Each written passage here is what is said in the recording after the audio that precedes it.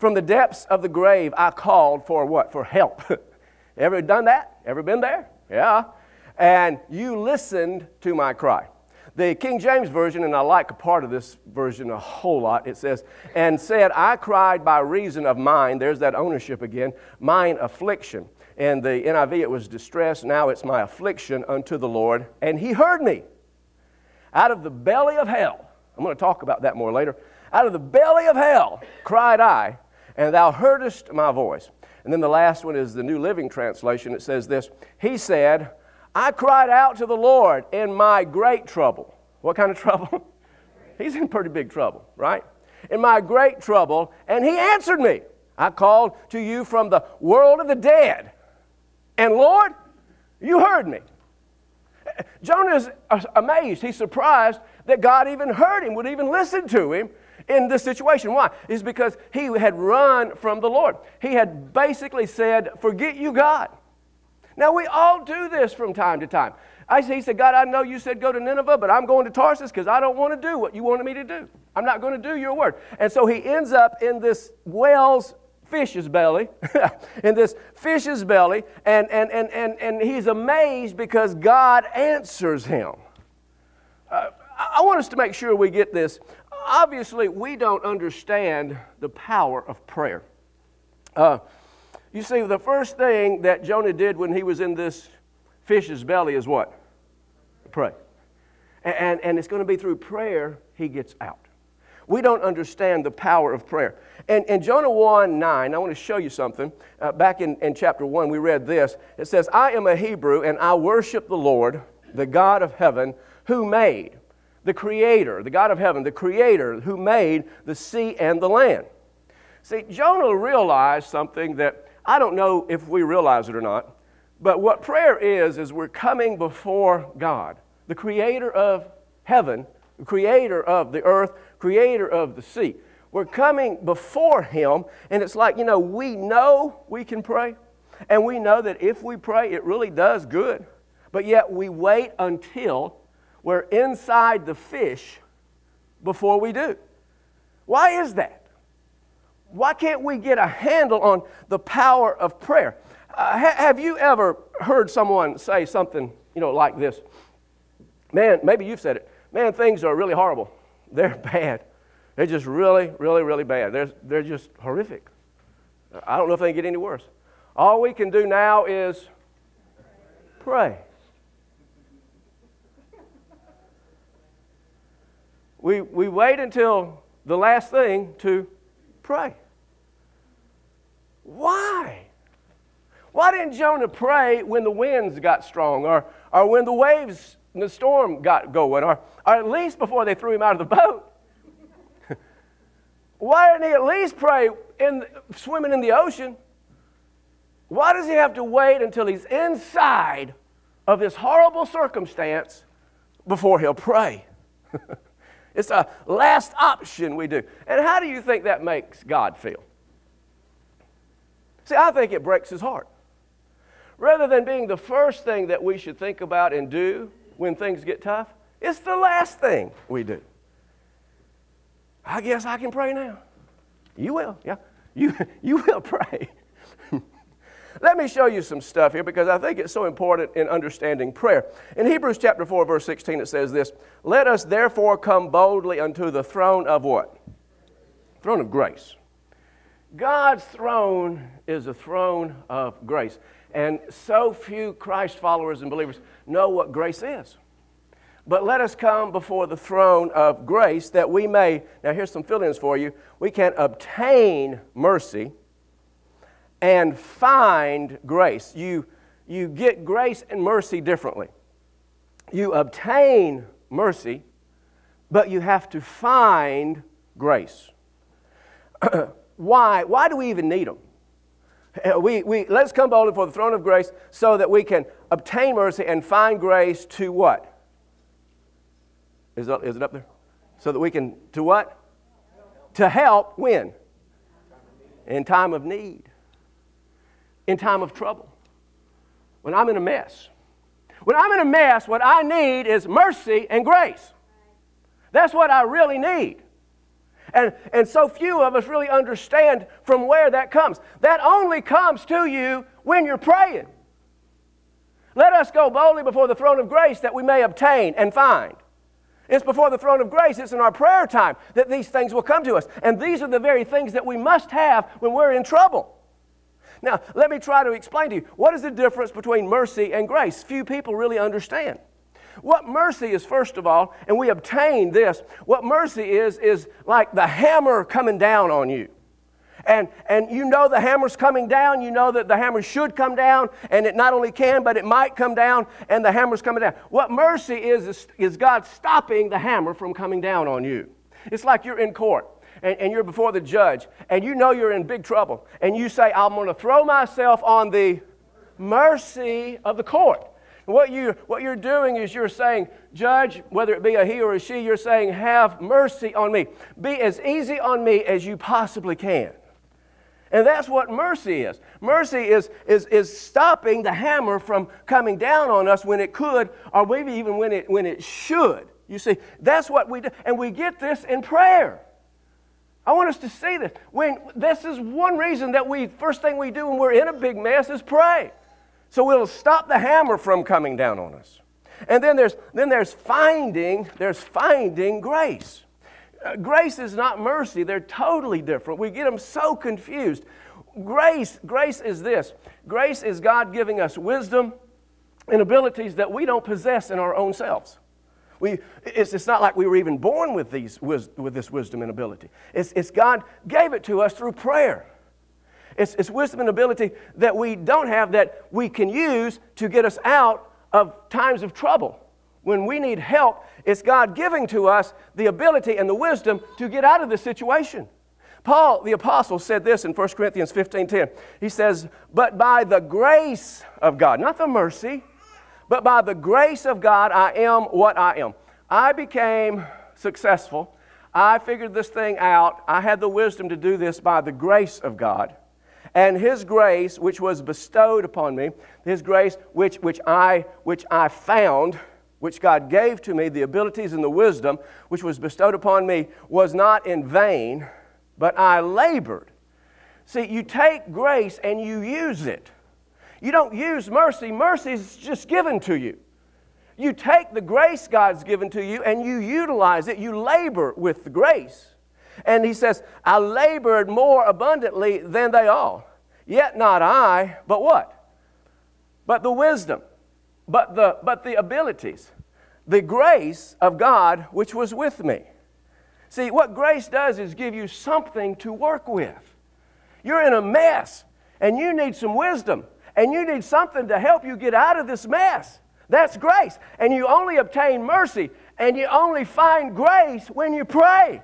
So why don't we pray? Why do we have to be in the belly of the fish before we'll start crying out to God? How many whales, fishes' bellies could we not experience if we would just pray? Pray when the wind starts, or pray when the storm begins, or at least pray when they throw us out of the boat.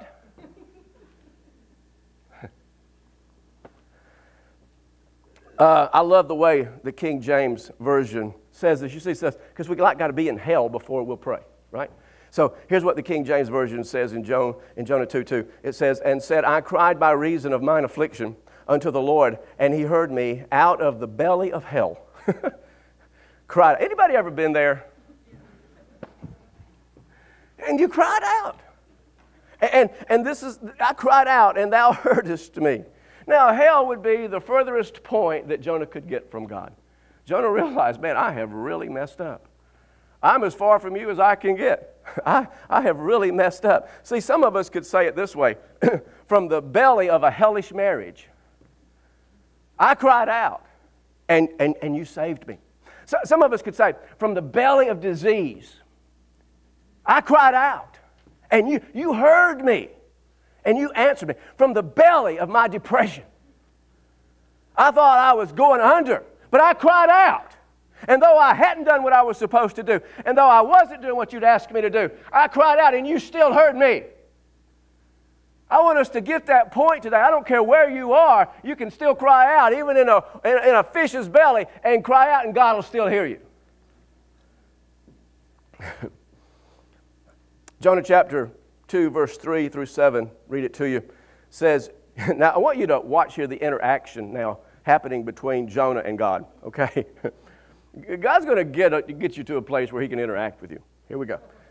You hurled me into the deep, into the very heart of the seas, and the currents swirled about me. All your waves and breakers swept me.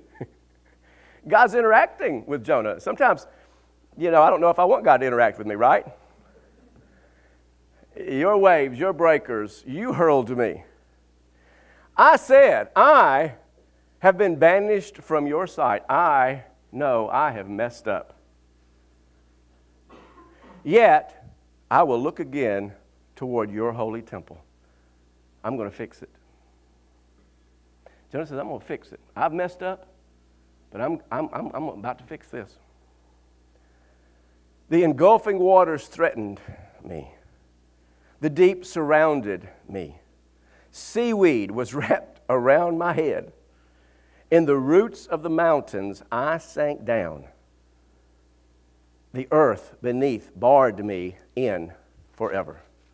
Interaction between you and God, between Jonah and God taking place here. See, Jonah, hear me now, you're going to pray. I want to tell you, you're going to pray.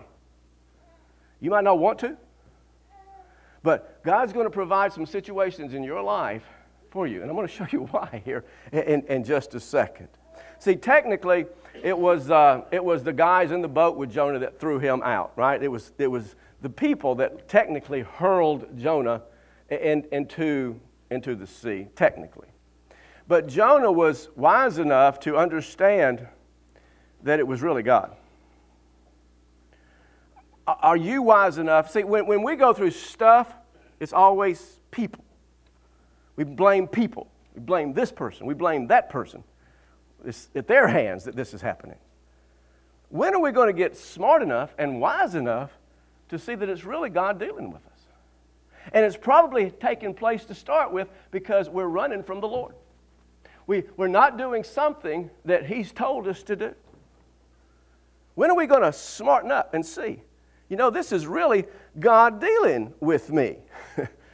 And Jonah's saying here in this passage, the seaweed, the waves, the times of the depression, the stress, all the stuff that he's in, what he's saying is, I'm as good as dead. It's over for me. Verse 6 says this, but you brought my life up. Brought it where? Up. See, up until this point, Jonah was going down. But you, with interaction with God, you brought my life up from the pit. From where? The pit. Oh, Lord, my God. When my life was ebbing away, I remembered you. Going to talk more about remembering Him in just a minute. I remembered you, Lord, and my prayer rose to you. See, it's when Jonah prayed, when he interacted with God, that life turned around and he went up. I prayed, rose to you, to your holy temple. See, Jonah was at a place, a bad place, the worst possible place he could be. He was in deepest depression, swirling seas, waves, storms, total loneliness, banishment, seaweed choking out life. And then Jonah prayed. And then life changed. What I want us to see here is that your life will change if you'll pray. Instead of things going down, you'll obtain mercy and grace initially, and things will go up. We need to pray. I wanted you to fill this in because I think it's one of the best things that the Lord showed me in studying this chapter. You can be in deepest depression, swirling, drowning situations, storms, loneliness, whatever, but not be hopeless. Not be hopeless.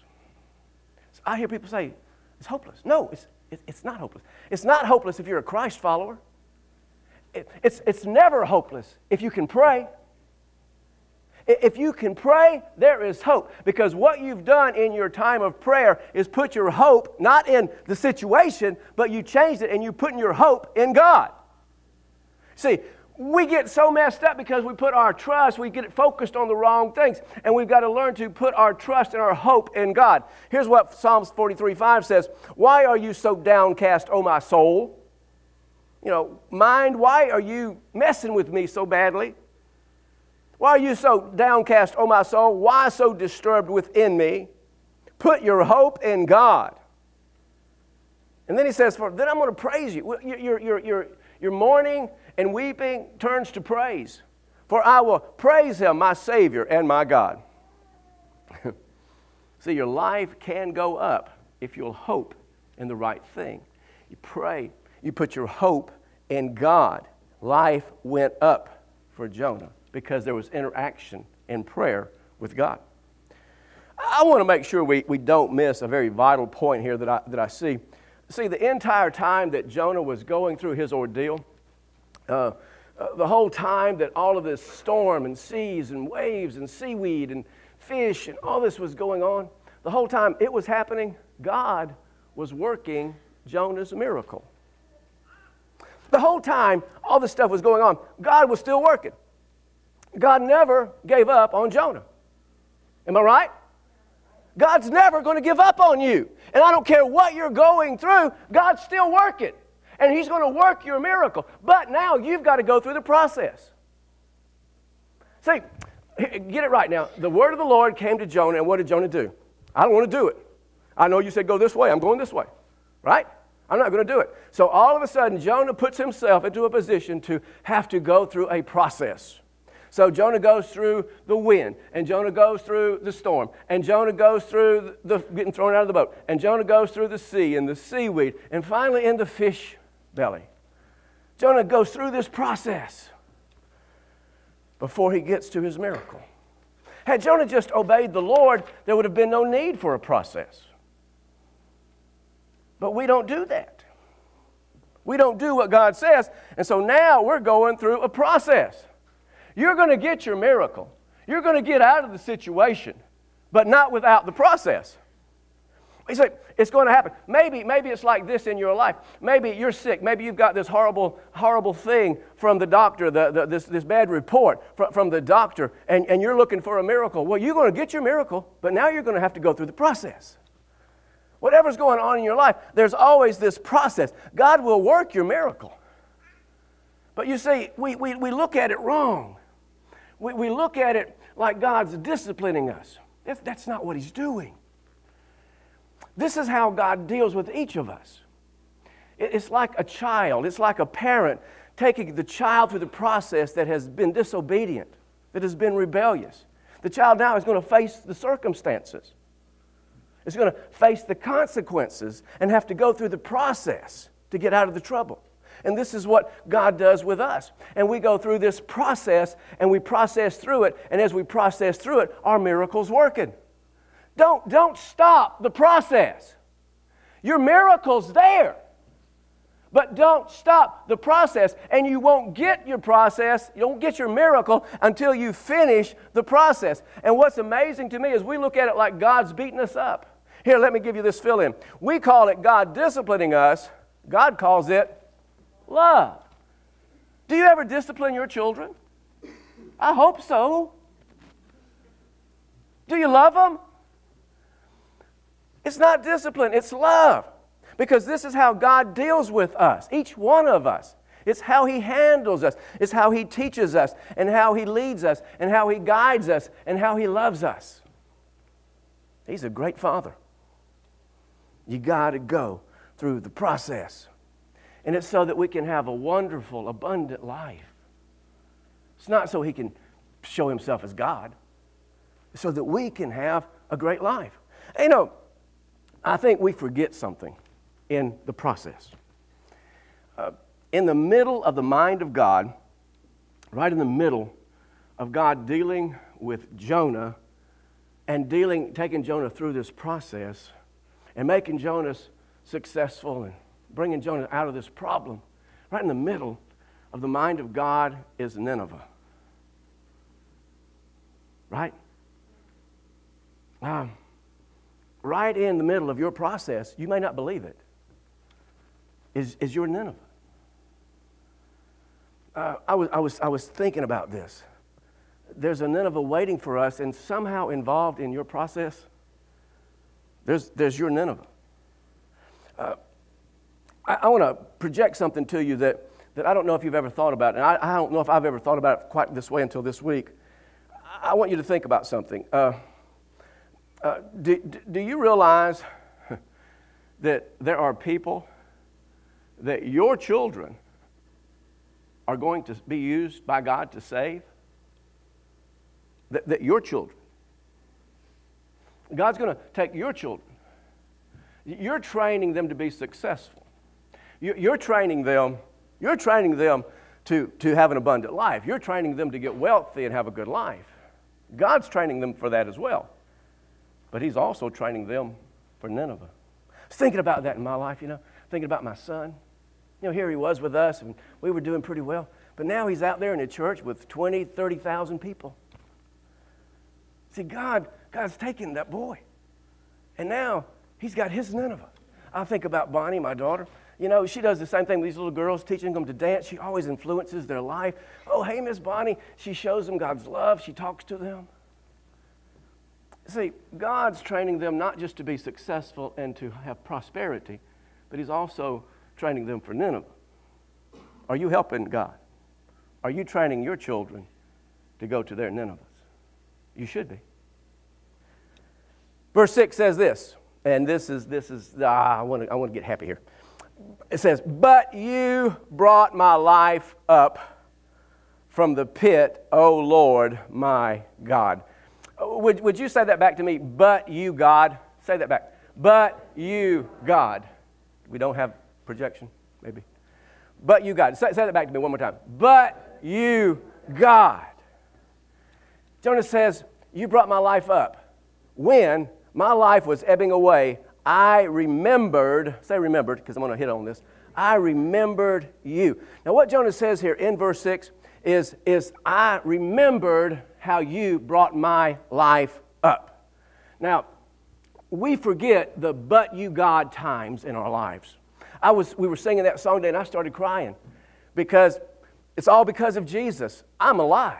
Now, I know that's a song, and until you study this and you spend your week thinking about this, you don't really realize it. But it's all because of Jesus, that I'm alive, and I know that. I'm going to share that with you in just a second. But we forget the but you God times. See, your marriage seemed to be over, but you God. You got that horrible report from the doctor, but you God. You were in the belly of your distress, but you God. Your kid was in this horrible situation, but you, God. Remember that time that you were about to die, but you, God. I was in my late 20s. I was driving up the highway, going kind of fast like I always do, and I was going up from Griffin to Atlanta on Highway 155. And I was going about 65 miles an hour. I had just passed a car.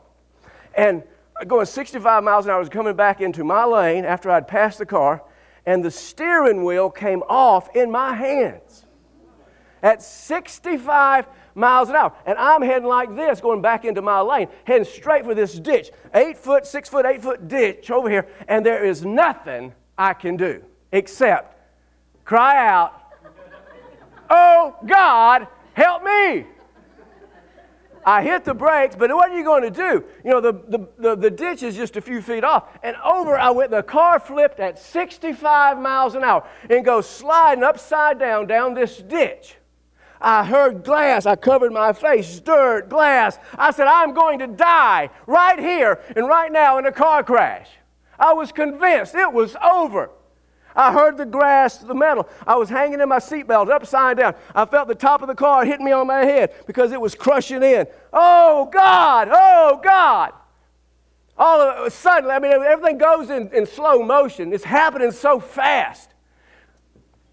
Finally, the car stops. The glass stops. The sound stops. The dirt stops. I'm still alive. I'm hanging upside down. I unbuckle the belt. crawl through the broken out window. I am looking for blood. There's no blood. Honestly, this is exactly, I patted myself. I made sure everything was still there, and there was no blood. I'm alive. And have I said yet, there was no blood. You see, I should have died. The officer said, you should have died, but you, God. You see, I have a Nineveh. I have a Nineveh waiting on me, and I cried out in my distress, in my big trouble. I cried out, and I couldn't have been any further from God. But you, God. Just a few years ago, I was fishing in the Gulf of Mexico. Me and a friend and my nephew in the Gulf of Mexico. I was out fishing. And the water was rough, but I'd been in a lot rougher. And we were going out and caught bait, and we were coming back in to find some calmer water to fish. And we were coming in, and we didn't know that the bilge pump of the boat had stopped working. But the live well pump had not stopped working. And what had happened is a dead bait fish, had gotten into the exhaust for the water to go out of the live well tank, and it was overrunning into the boat. And what it was doing was going up under the floor of the boat. We couldn't see it for a long time. It was going up under the floor of the boat, and the boat was filling up with water. And my nephew's in the back, and he says, Uncle Delbert, there's getting to be a lot of water back here. And I looked around, and it was. The back end of the boat was only about that far out of water. And so I told my friend, I said, go back there and help get that water out of this boat. Well, when he goes to the back of the boat, put all the weight in the back of the boat and water and them two, and the water and the motor goes down. The next wave, it comes up, and the engine sucks water into the intake and blows the motor. Now we're in the mercy of a merciless sea, and we're out there with no power, with a boat full of water. And this boat is rocking. They're grabbing life vest, and the boat is rocking, and it throws them out.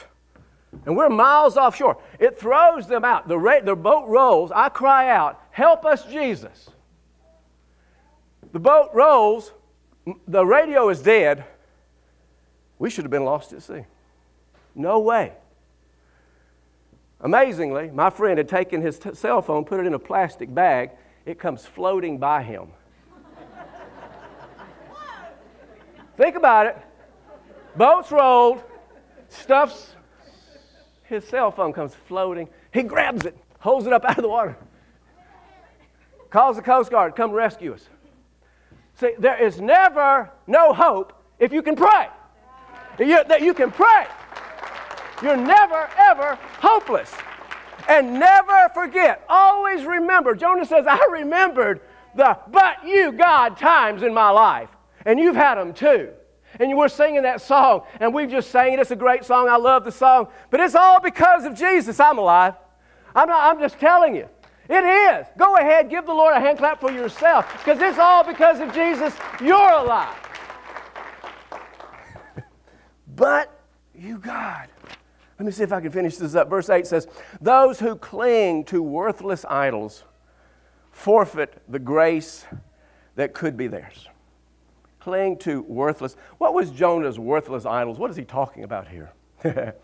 What Jonah's saying is because of my worthless idols that I got in this mess to start with. It's because of my hatred for the Ninevites. That's what got me here. My hard-headedness, that got me here. My hard-heartedness, that got me here. Those were idols that were apparent were in his life. And his clinging to these things is actually what put him in the fish belly, in the belly of hell. That's why he was there to start with. I want to ask you, what do you cling to? What worthless idols are in your life? What is it? Because what they will do for you is put you in the belly of hell. They will keep you from doing what God's told you to do. Let me read you off a few that I've written down here in the notes. How about hate? How about money? Are these worthless idols? These things will put you in the belly of hell. Possessions, having things. How about your image, how your appearance, how you look? How about addictions? How about anger, lust, pornography? You better listen to Jonah. Clinging to worthless idols will only put you in the belly of hell. The sooner you can let go of them, the sooner you'll be free of them and out of the belly of hell. Verse 9 says, but I with a song of thanksgiving will sacrifice to you what I have what? Is it up? What I have vowed. I will make good. And salvation, now don't disconnect vows with salvation. What I have vowed to you, I will make good. Salvation comes from the Lord. See, let me give you a real insight. God lets us get ourselves into bad situations, into bellies of hell, so that we will make vows. Let's be honest. How many of you ever in a belly of hell, in a bad circumstance, in a real, real bad time in your life, how many of you ever made a vow to God? There you go. Now ask you another question. How many of you have kept that vow? There's a few. Few. Can I tell you something? You're going to keep it. You're going to keep it. God hasn't forgotten it. You hope He has.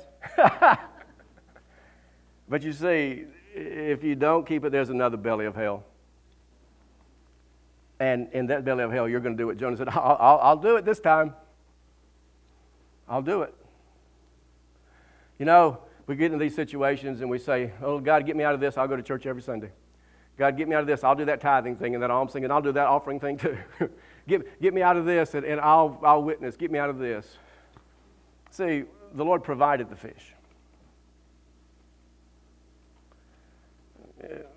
You get into places and you're going to make vows, and God's going to collect them. Okay, just some insight. I love it. Jonah did what we all did. He made his vows in the belly of hell. Okay, Jonah chapter 2, verse 10, this is it. And the Lord commanded the fish. And what did it do? It spit him out? What did it do? It vomited him out. It vomited Jonah onto dry land. How many believe that God can command your fish? Right? Yeah, He can. And you know, when we think about that the fish vomited Jonah out, we think initially how gross that is. But now think about it just a second. How many of you would rather make your belly of hell sick and want your belly of hell to stop making you sick? How many of you would, when you're in that situation, you want to get out of there with some force? Right? Don't just spit me out. God commanded the fish. He'll do it for you. So how do we get out of the belly of hell? Pray. Amen? You agree with that? Pray. Go before the throne of God. Get you some mercy. Find you some grace. Do it. That's what's going to give you the keys to get out of there. God not bringing the hammer down and giving you wisdom and understanding as to what you need to do to get out of that situation. Put your hope in God. Put your hope in God. Stop focusing on your problem. Start focusing on God. You'll see that suddenly you'll get the insights as to what to do. And then fifthly, you got to release those worthless idols. If those worthless idols are in your life, they're just going to take you into the belly of hell. You got to let them go and do what God said to do. But let me just finish it up with this. How much simpler would it just be if we just did what God said to start with? How many bellies of hell could we all avoid if we just did what God said to do to begin with? Let's pray. Father, thank you for your word. It is so insightful. Lord, we all identify with Jonah. And so, Lord, I pray today that we've heard the word of the Lord and that we're going to make a commitment to do more prayer. We're going to understand prayer better. We're going to let some idols go. We're going to approach you and seek you like we need to. How many of you would just say, Delbert, you know, that's right, I've been there. That is so true. But what I really need to do in my life is I need to come to a place where I pray more regularly. I don't wait until I'm in that belly of hell to pray. How many would go along, and I'm raising my hand as well, but how many of you would raise your hand right where you're sitting and say, you know what, I really do need to commit myself to praying more. Would you raise your hand if that's you? Oh, hands everywhere, yes. Let me pray for you. Father, thank you. I ask you, Lord God, now in Jesus' name, that you will bless every single one of us here. Lord, we need to pray. I pray that every person here won't be forced to pray. That, Lord, we'll keep our vows. We won't have to be put into those positions. That, Lord, we'll just do it because we love you and do it because of Nineveh, because of those lost people that are going to go to hell unless I come into their world. And I ask you, Lord, to bless us in Jesus' name. Head still bowed, eyes still closed. You're far from God. You're right now in the belly of hell. Right now, you're going through it. Right now, you got to get out. You're going down. The hammer's coming down. Unless you come to Jesus, unless you get back to where you need to go in your life, it's going to get bad. It's going to get worse. And it's not going to be just this belly of hell. There's going to be another one and another one and another one and another one. Because without Jesus, you're not going to make it. It's all because of Jesus. I'm alive. I want to pray for you. If that's you, realize that Jesus went to the cross of Calvary and died for you so that you can not only have abundant life, but there are people out there that need you in their lives. There's a Nineveh for you. There's lost people that need your help. And God wants to use you in that dimension. If that's you, would you please let me pray for you? Would you please give your life to the Lord Jesus Christ and allow Him to give you mercy and give you grace so that you can not only help yourself, but help others? If that's you, would you raise your hand right where you're sitting and let me pray for you? See your hand over here in the back. Any others? Any others? See you, sir? Any others?